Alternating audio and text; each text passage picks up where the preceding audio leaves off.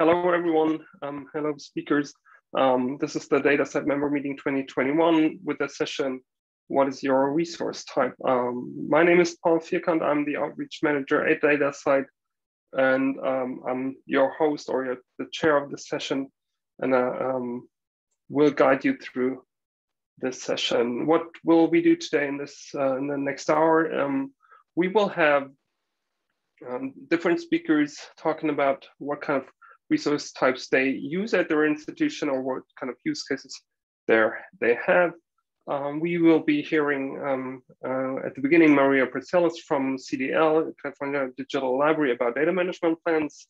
After that, Brian Bockelman from Mockridge Institute for Research will be talking about the resource type software and how they use that or apply that. Followed by Eleanor Prezani from Archive, talking about preprints, how that obviously preprints are dealt with at Archive. And last but not least, a couple of presenters will talk about samples, being Marco Musella from the Food and Agriculture Organization of the United Nations, Castellina representing IGSN, International Geosample Number, Jens Klump from CSIRO, and Matt Weiss from DataCite. So before we get started, just want to introduce the discussion. There you go. What actually a resource type is, and I just cited the current description that we have in the current 4.4 version of the DataCite metadata schema. It's as simple as that, a description of the resource. And as you can see there, we now have 27 control values in the list of values for the resource, general resource types. And we recently added, as was mentioned also this morning, we recently added 13 new resource types, amongst which are more text-based resource types, but also output management plan, for instance, as new resource types that will hopefully be covered in the future even more. Then the question is, what is your resource type? We asked that. We also asked in this morning session, product roadmap and feedback session, but also in other sessions, what kind of resource types they would like to have. And you can see a tag cloud here that was created during that session. You can get an idea of what institutions or people think that would be of use to their institutions. And on the left, you see a screenshot of today of Fabrica, what kind of resource types are assigned to the different resources. And as you can see, within Fabrica, we have more than 11 million data sets, but also other resource types, text and images, but also the new ones that have been introduced, as I said, in version 4.4, they're taken up like a journal article or dissertation. So this is really a huge step, this new version. And if you also want to contribute, not only contribute to the discussion, but also be part of the metadata working group, we invite you to join the metadata working group, because there is currently a call for applications. You can join that working group and really have influence on how the metadata schema and even resource types are developed in the future. So this is it from my side, and I would pass on the torch to Maria. So if you could share your screen. All righty, thanks everyone. Get my slides up. All right, so I'm going to talk about the brave new PID, which I stole that title from a blog post that Matt and Chris John from DataCite used to announce the new DMP ID. So we're going to talk about just really briefly what's in the DMP. Why did we think it was essential and important to add it to the PID infrastructure? We'll talk about how we're using DMP IDs within the DMP tool on some integrations and partnerships that we're working on. And we'll talk a little bit about networked DMPs and connecting it to the larger scholarly ecosystem. So first off, my name is Maria Pretzelis, and I'm with the California Digital Library. So we're part of the University of California system. We work system-wide with all of the UC campuses. I'm in the UC3 department, where we work with maintaining, preserving, and adding value to digital research data. So my piece of that is research data management, but we also do work in other services that you've probably heard of, like data publication with Dryad, persistent identifiers, ROR, that I'm sure most people are familiar with. We also work in digital preservation and data and software skills training with library carpentry.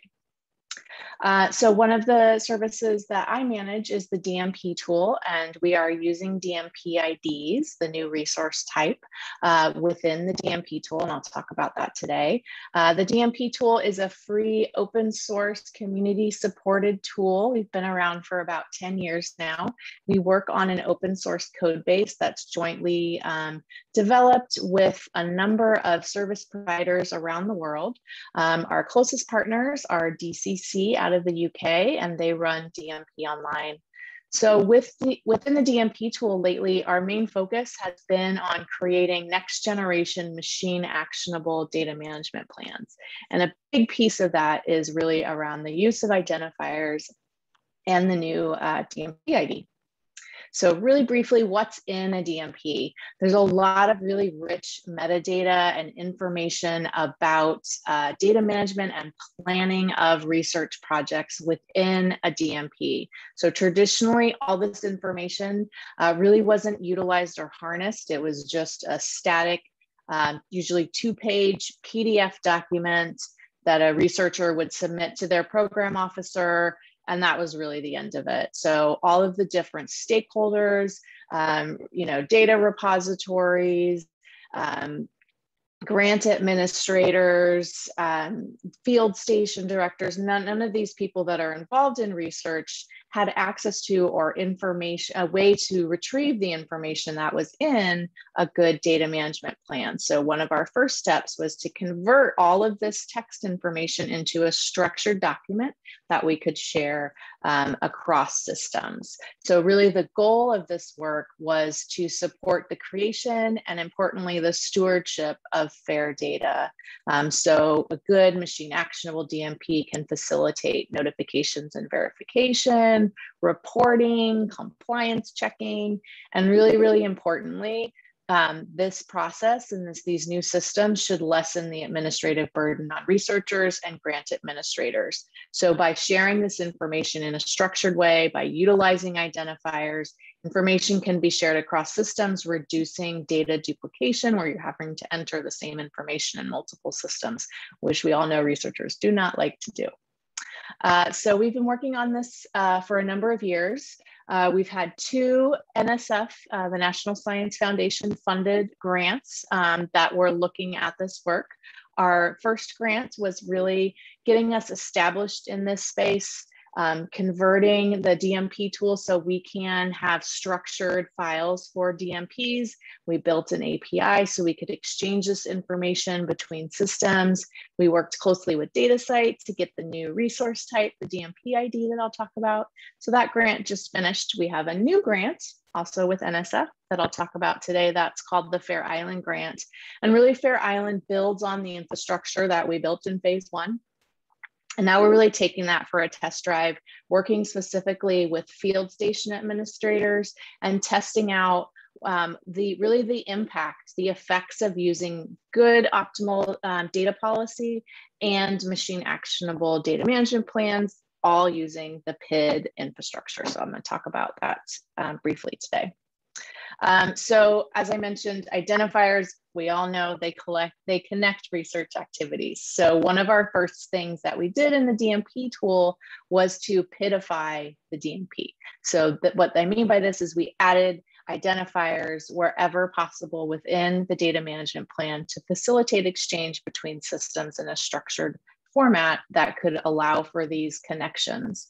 So we did kind of the high level PIDs that applied across the board for all research projects. And now we're going to be drilling down to some of the more domain specific identifiers going forward. So the new metadata schema 4.4 was really big for us in the DMP world, because this was adding the new resource type output management plans, which we tried to future-proof by keeping it kind of broad, but really this is for data management plans. And really from the beginning, we felt that adding identifiers for DMPs was fundamental for a good machine actionable data management plan, because that allows us to access things like the event data service of DataCite, so that we could make connections between the original data management plan and the subsequent outputs. So someone has plans to create specific data sets as a result of their work. We're able to connect the plan to those eventual data sets that are deposited into a repository upon completion. And we really think that this is important because it allows us to connect pieces of the research landscape together. So I think that we know that PIDs already have the potential to enable connected research through the PID graph, but we really haven't had an opportunity to demonstrate what does that look like? What does it look like if through related identifiers, we can link the original plan to all of the outputs and really to enable discovery of connections. So this is a graphic that my colleague Erin Robinson, who is working with me on the Fair Island project, we took a DMP. It's represented in the middle here, the purple dot, and she made this nice GIF that shows you how the plan evolves over time using identifiers. So all of the names on the left are representing ORCIDs. Those are all the people affiliated with this DMP, all of the organizations, publications, and data sets. So as the project continues over time, this graph gets larger. And within each of these outputs is all of the rich metadata that's contained within that specific identifier. So one of the projects we have with Fair Island is working closely with DataCite to come up with some new dashboards and visuals so that we can really demonstrate the power of these connections and the power of this network and how far out we can take it and what new connections we can make utilizing the PID graph. So each DMP ID, you can now mint DMP IDs in the DMP tool. When you generate a DMP ID, it's given a landing page. This is within the DMP tool system. It also has a landing page within DataCite Commons, which if I'm lucky, here it is here. I've already loaded it. This is the data management plan as seen in DataCite Commons. You can see all of the connected data sets that are connected to this data management plan. It also has published journal articles that were connected to that plan. And this is all made possible through the use of related identifiers. Let's see if I can get back to presenting. So this is an example of what it looks like on the landing page on the DMP tool side. These are all of the articles that were eventually associated with this plan. So this would be, that you make the plan a few years later as you start to publish articles and data sets, you can link them to your original plan. So I'm just going to talk really quickly about a few specific ways we're using the new DMP ID and we're trying to integrate with other services and really take full advantage of this new identifier. So one of the first things we did was we built an integration within the DMP tool with ORCID, so that automatically when a researcher generates a DMP ID, it's automatically connected to their ORCID record and it shows up as a work within ORCID. Another project that we're working on right now, and we just demoed for the first time yesterday at the Open Science Fair, that's integration with the electronic lab notebook RSpace. And so what we're doing is we're connecting, integrating between DMP tool and RSpace. So it's really, for us, it's the first time we've ever been able to really connect the planning phase of a project with the active research phase.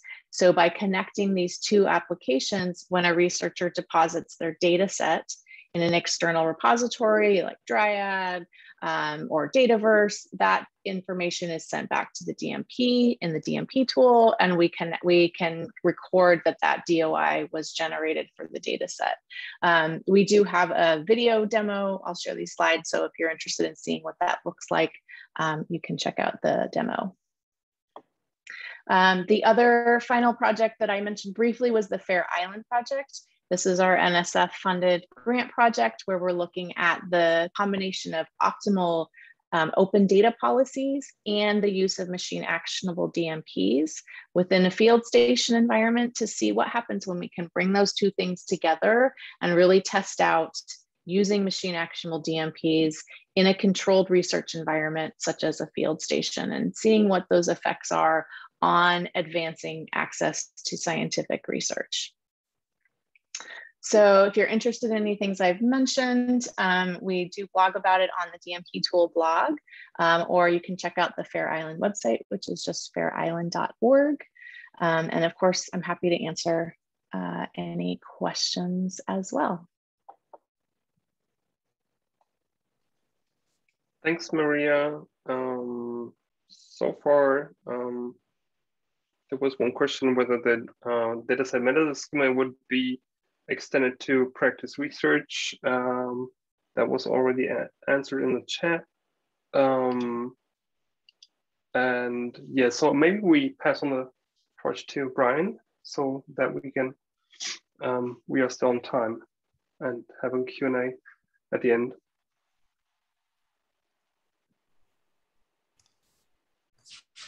Hey, everybody.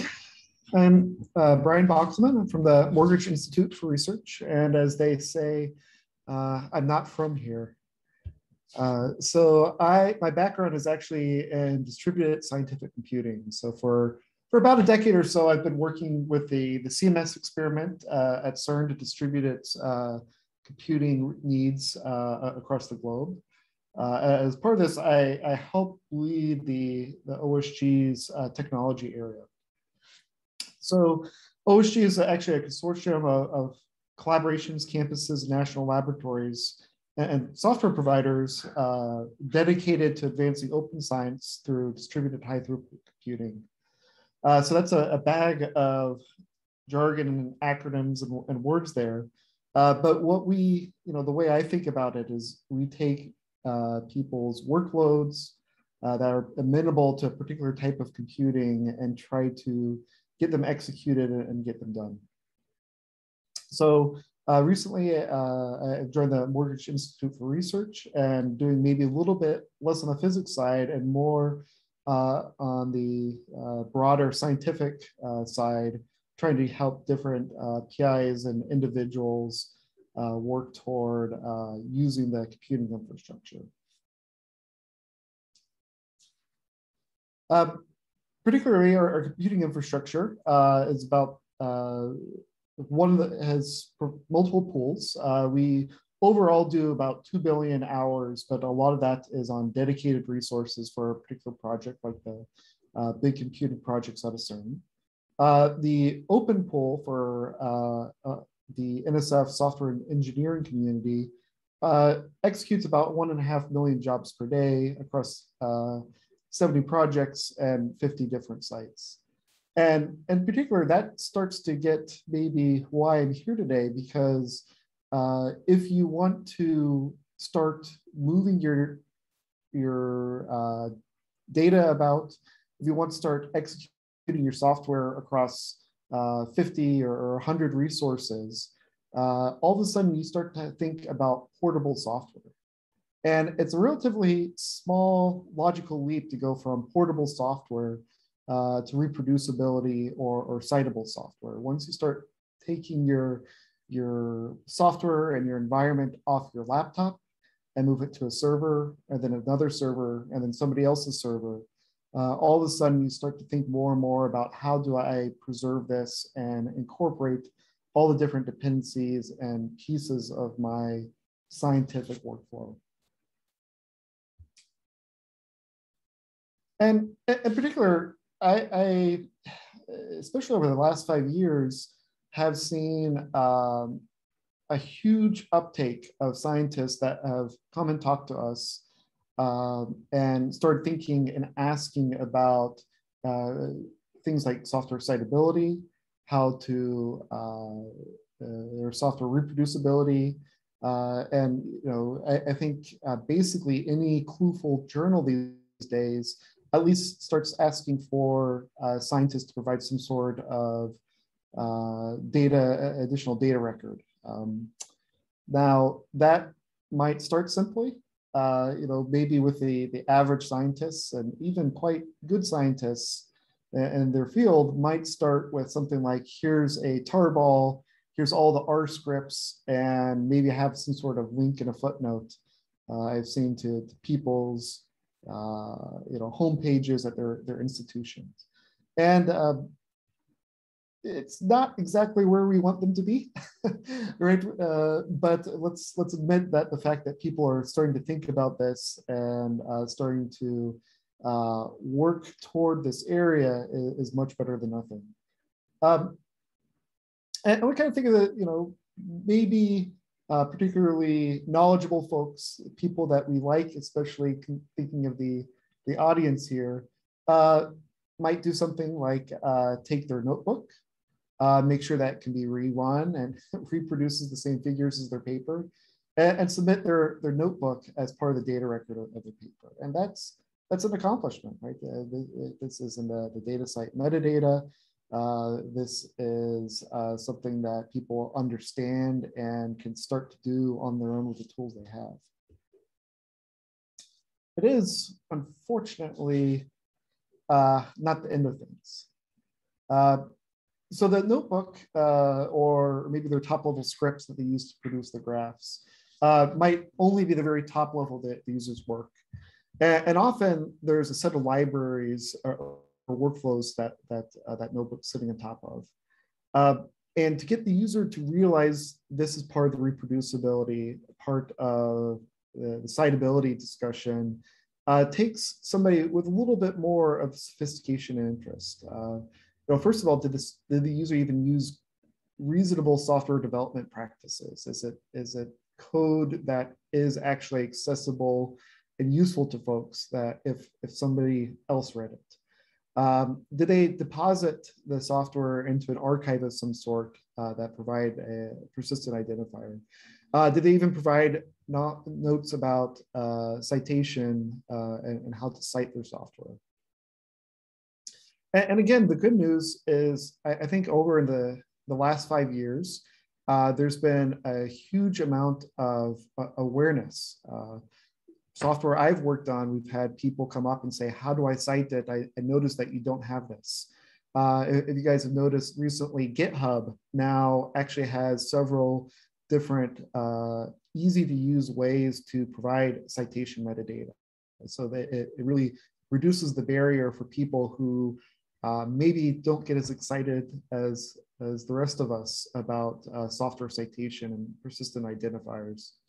And the barriers have gone down, and the recognition that scientific software is an important part of the scientific endeavor has gone up. So this is all wonderful news, but I am not here to pat ourselves on the back. I am here to talk about problems.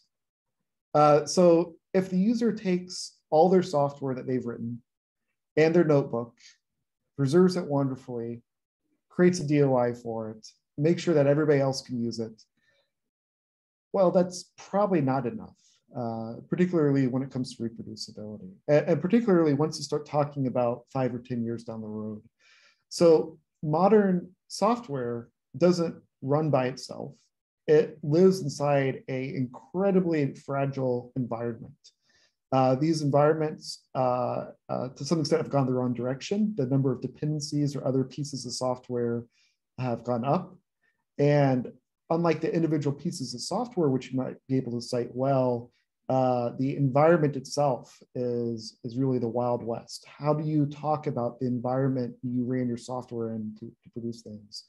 And in fact, this is one of the things that brought me here is not only when you try talking about what is your environment and what was in your environment, how do you describe that and communicate that with folks that they even has security implications.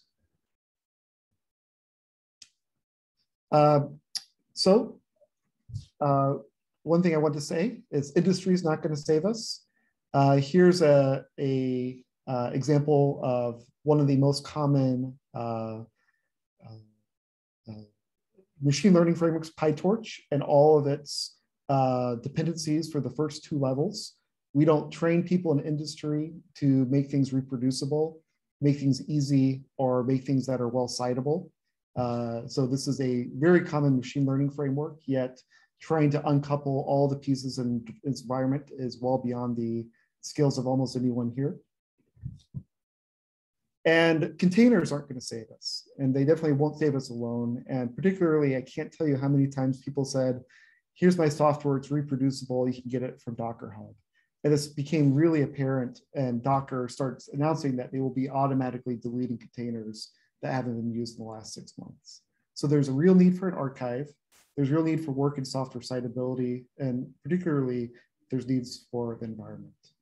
I'm running out of time, so I'll say that this is one thing that we're starting to tackle. We've been awarded, actually from the cyber infrastructure side of NSF, award to help scientists improve managing and making trustworthy software environments. And we specifically don't want to become an archive. So we're looking for people to work with and partner and be able to train and tell people, not only should you create usable software environments, but here's how you should make them citable, here's how you should make them visible, make them that they implement the FAIR standards. Thanks, everybody. Thank you, Brian, for this interesting talk. And yeah, we hand it over to Eleonora, who will present on archive and preprints, obviously.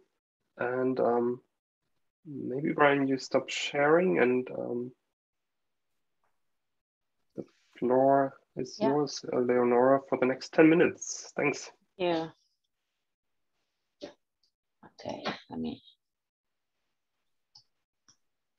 present. Okay.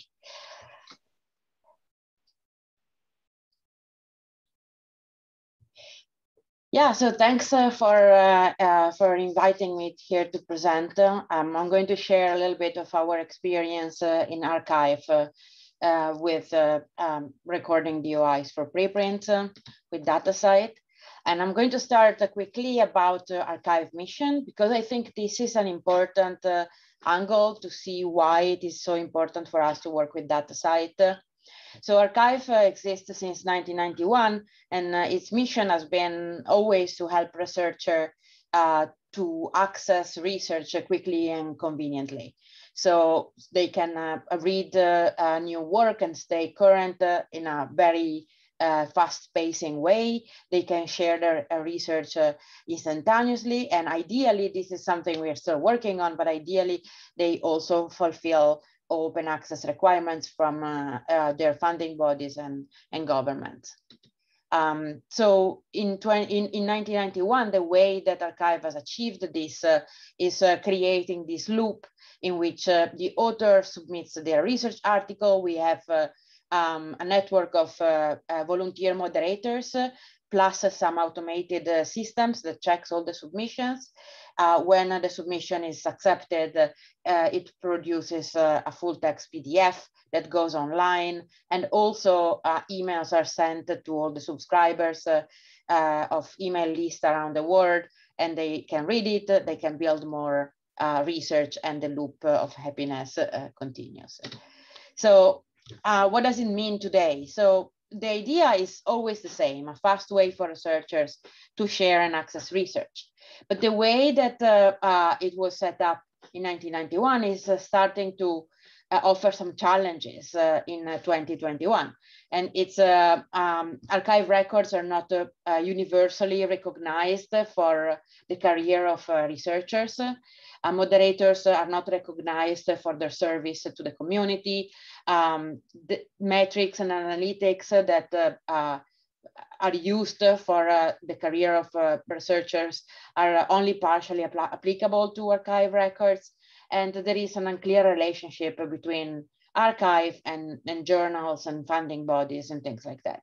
So it's important that today archive records are getting connected to published material, and that the role of archive in the published landscape becomes clear, so that both moderation and our authorship is recognized, is work that is recognized from the entire community, and archive is really interoperable with the rest. So what is our vision? So how do we see archive developing in the future? Is a hub for curated scientific content, which is open, flexible, and interoperable. So that means that if you see archive as a sort of market, we have the scientific community that has, in the last 30 years, used the material that is in this market. They bring their own fruit and vegetables, and they share it with others, and it works. But today there are also other archives and also data and software repositories. So it's first of all important for both archive and the scientific community to interact with those as well. And also we have what I call enrichment services that are things like DataCite itself, ORCID, ROR, all the organizations that are helping us to connect all the pieces together. And then there are things that are even further in the food chain, if you will, that are things like libraries, journals, aggregators that are using both the content that they have in archives, various archives, data and software repositories, enriched by the services such as DataCite, ORCID, and ROR, and eventually they serve it back to the community. So we want this loop to be more official in a way and easier to use. And basically what we are doing is that we are enlarging the loop, that workflow that I showed before, that before was just between archive and the scientific community. Now it encloses also other archives and other services. So what archive has been using from the beginning, from 1991 until 2007, is a specific ID that was built based on the subject where the article was posted and the date. This system was somehow logic and easy to read from a human, but then it offered also some challenges. Sometimes article would change categories, or they would be posted in multiple categories at the same time. Sometimes one category split, and so some articles somehow were moved in a different type of category. Also, if someone didn't really know the archive taxonomy, which can be confusing by itself, this number would not mean anything to them. And the main reason why this was a problem was that it was limited to a maximum of 999 monthly submissions, and archive was starting to receive more than that. So since April 2007, a new format has been chosen in which there is no mention of the subject in itself, but there is it's constructed based on the date. So you have the year, the month, and then a number that has 5 digits, and then also a version, because every record in archive might have multiple versions of itself. So why, if we have already a good identifiers, are we wanting to use DOIs? So the main reason is that DOIs is more than just a number. It comes with a metadata schema, and this is super important for us because the schema that the DataCite offers is well structured, but at the same time is also very flexible. So it allows to accommodate the needs of archive today with the various types that we have. Of course, we want to leverage the new resource type preprints, and the relationship type is published in, so that we can really follow the life of an article from preprint to publication, but it also offers the flexibility for future needs of archive, or for the different nature that we have in archive. Sometimes we have published material directly in archive, or student work, or things that are not necessarily related to a preprint necessarily. And secondly, and equally importantly, it allows us to join the entire ecosystem of publishing. So DataCite supports integration with additional PIDs, so we can connect easily to ORCID, ROR, and so on.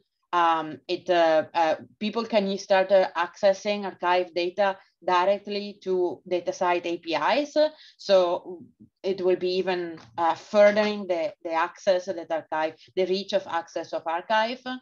And also we know that for many researchers, some of the problems that they have in having their work recognized when it's posted on archive is that the systems in which they operate only accept DOIs. So sometimes having a DOI is sufficient for them to have their work seen. And also other services like linking services, aggregators, indexing services rely on DOIs to index the material. So hopefully with this archive will be a little bit more interoperable with all these services. So how will an archive look, archive DOI look like? We can use, you can start with the archive ID. So that is somehow our holy grail. We want to keep that because it has been successful so far, and it it resolves always in a very unique URL. But then we can use that as a sort of suffix for the DOI that we are building. So we can just take the prefix that is a fixed number and then add the archive ID to it. And then you will have the archive ID. And then we can also save the published DOI, so the DOI of the published version of the article. And so one article will have an archive ID, an archive DOI, and a published DOI. So what it means in practice is that we will create, so we have an archive record that is basically what you see posted on archive. And this will have an archive identifier, an archive DOI, and a classification. So that means like a subject area associated with it. And then it will have an array of versions below it. So we will have this container that contains the archive record that will have a unique DOI, and then an array of versions. Each of that will have an archive, a versioned archive ID. And then it will have all the metadata like title, authors, affiliation, and so on and so forth.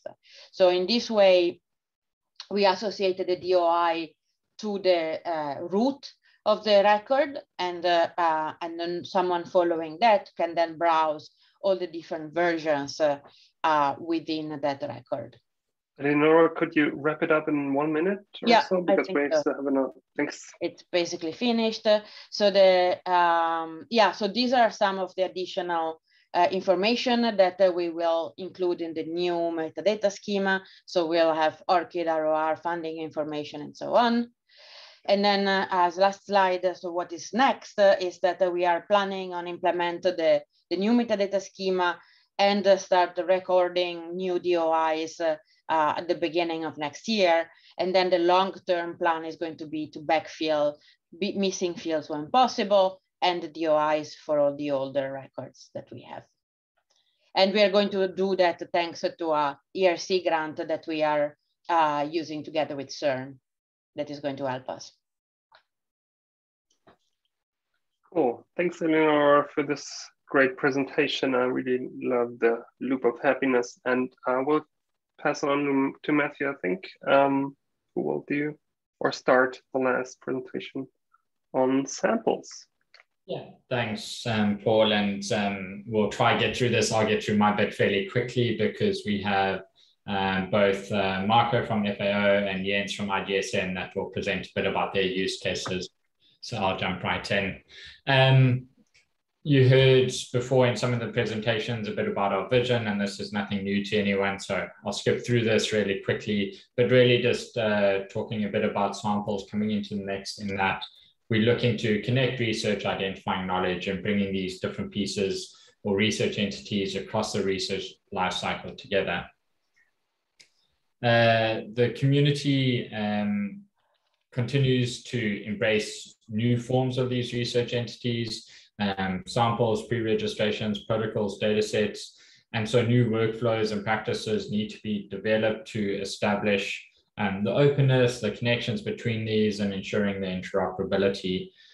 The capacity to uniquely identify a sample is really critical for the community to gather this contextual information and also to interpret the related research data accordingly.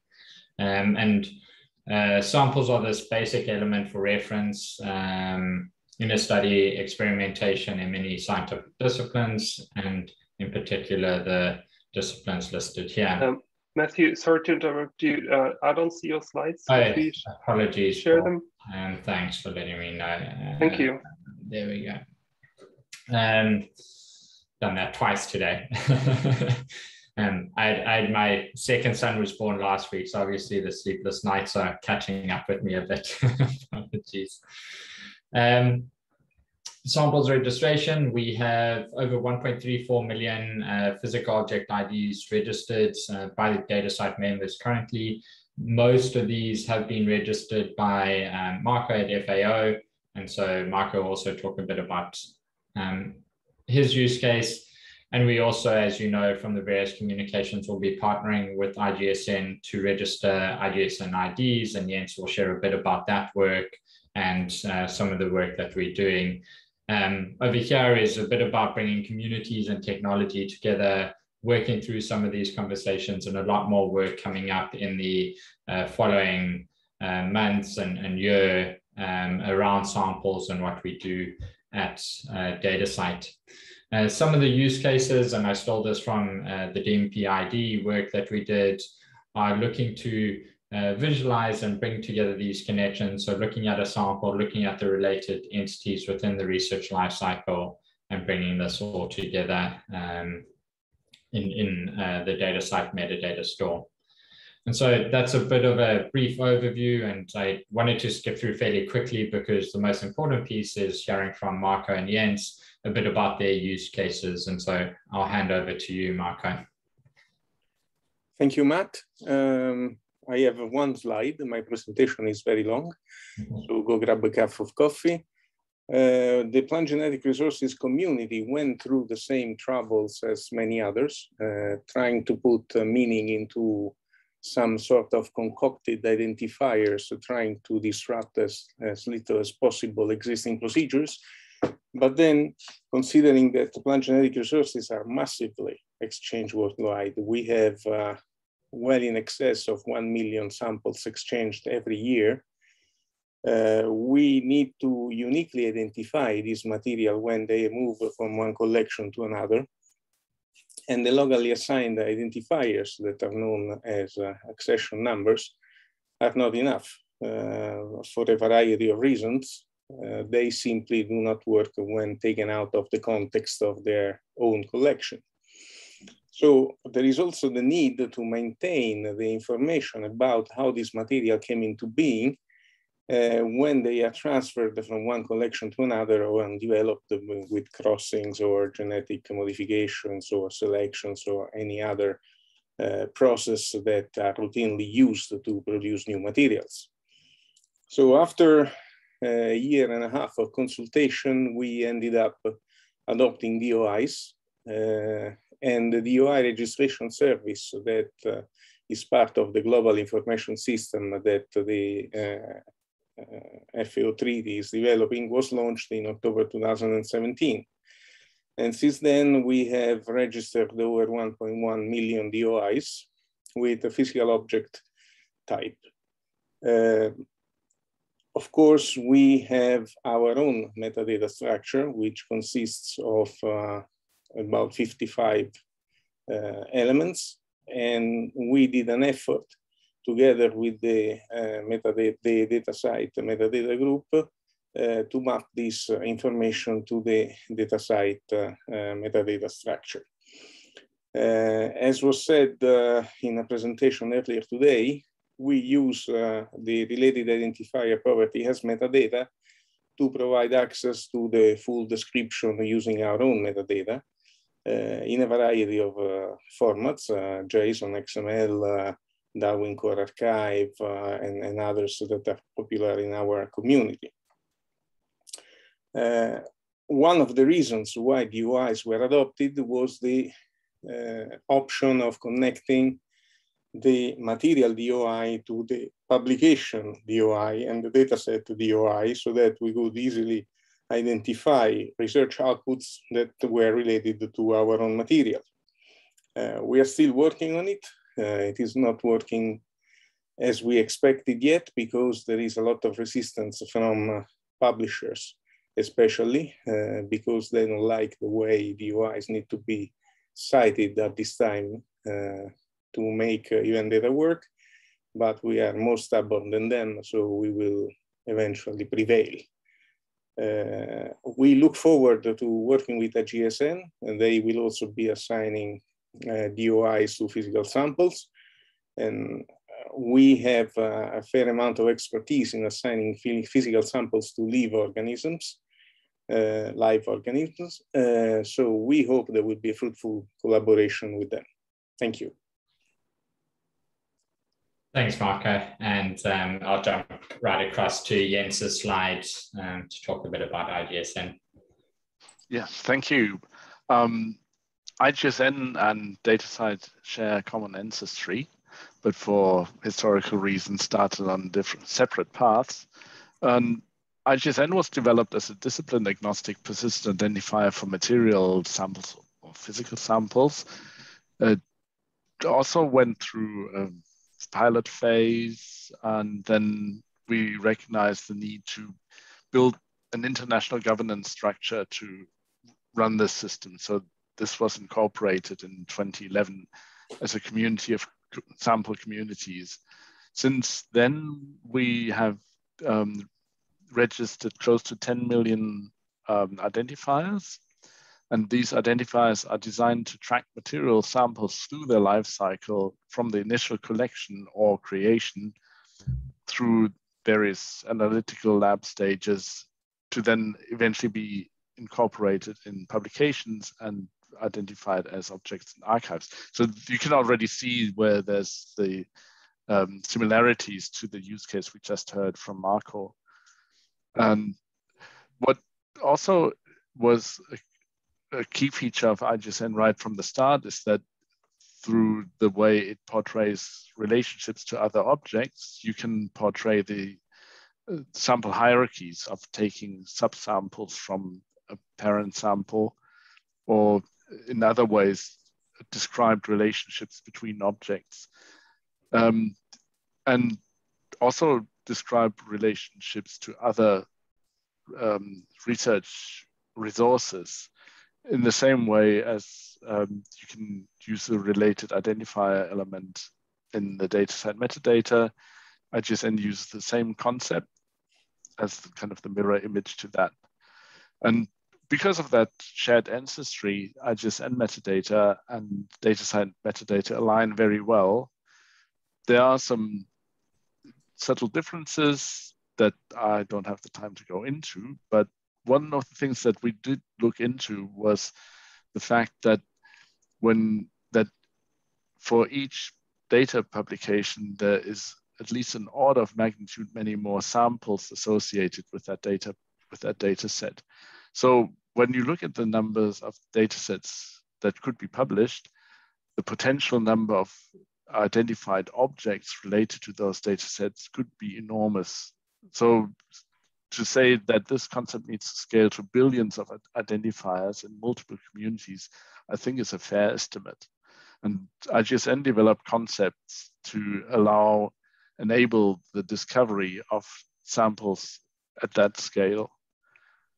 Next slide, please.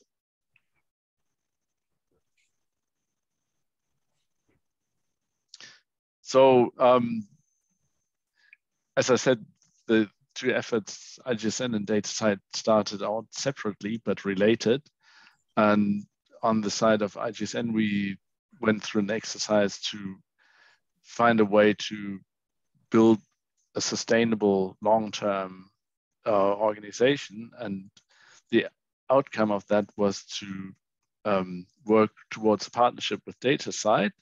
And just yesterday, the IGSN General Assembly approved to enter this memorandum of agreement between those two organizations.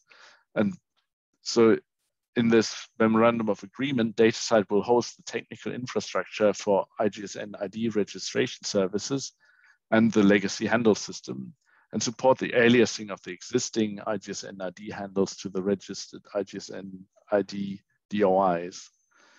On the side of IGSN, we will focus on community developments. There's an IGSN partnership steering group to oversee the transition process and address outstanding technical issues.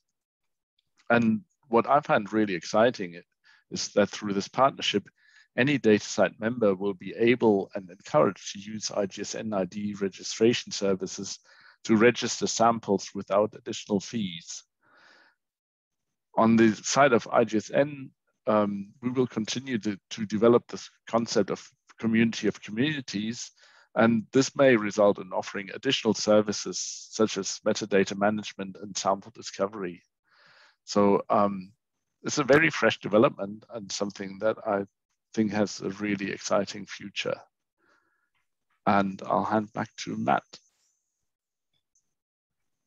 Great, thanks, Jens. And I think that I'll hand over back to Paul, and that is the end of the samples and presentation. But this is also an exciting new collaboration and a lot more work that we're also doing around all resource types, but also in particular around samples with the work with IGSN and continuing work with Marco and existing members. And so we really welcome collaboration over the coming year.